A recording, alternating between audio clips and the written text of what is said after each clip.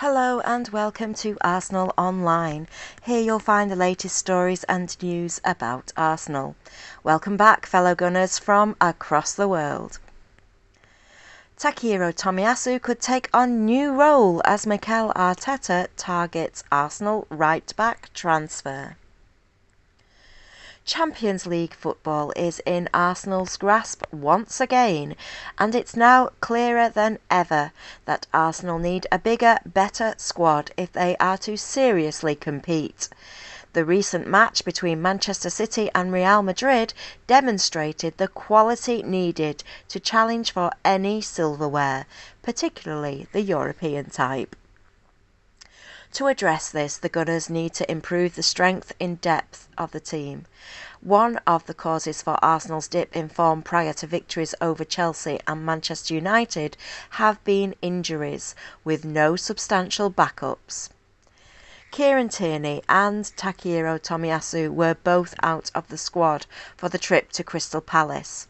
Arsenal's only options have been Cedric Soares and Nuno Tavares starting together, and frankly, they've just not been good enough. Ben White came in to deputise for Cedric against Chelsea, and thankfully Tomiyasu has almost returned to balance the defensive line for Tavares in the remaining games of the season.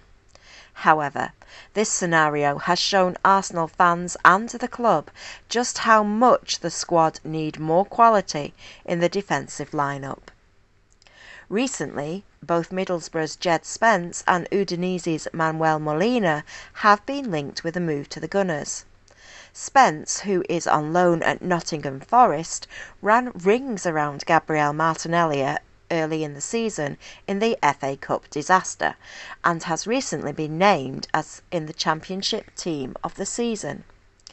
Meanwhile, Molina is proving to be quite the player in Serie A. Although he's playing in a right-wing back role, he has 7 goals and 4 assists so far this season. Yes, as a right back.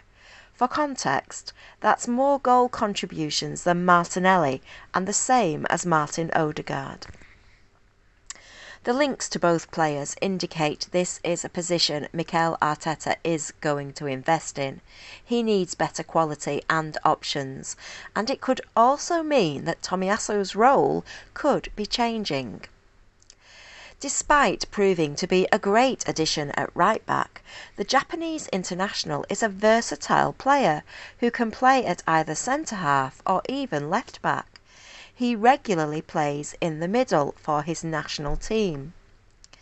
With the futures of Pablo Mari, Rob Holding and William Saliba all in doubt this summer, Tomiyasu might be considered a covering option for any who do depart. This way, Arteta does not need to sign another central defender who might struggle for minutes, and can instead bring in a quality fullback who can play with Tomiyasu if necessary and improve on existing starting options. This would also allow for Brooke Norton-Cuffy, an exciting young right-back who's currently impressing on his loan spell with Lincoln City, to see his future path to the first team open. Cedric is likely to leave Arsenal in the summer, and Norton-Cuffy could eventually fulfil his role, instead of pushing Tomiyasu and maybe either Molina or Spence for a place in the team. Signing either player would be an exciting investment, and it's going to be interesting to see what to pursue at the end of the season. Thank you for watching Arsenal Online.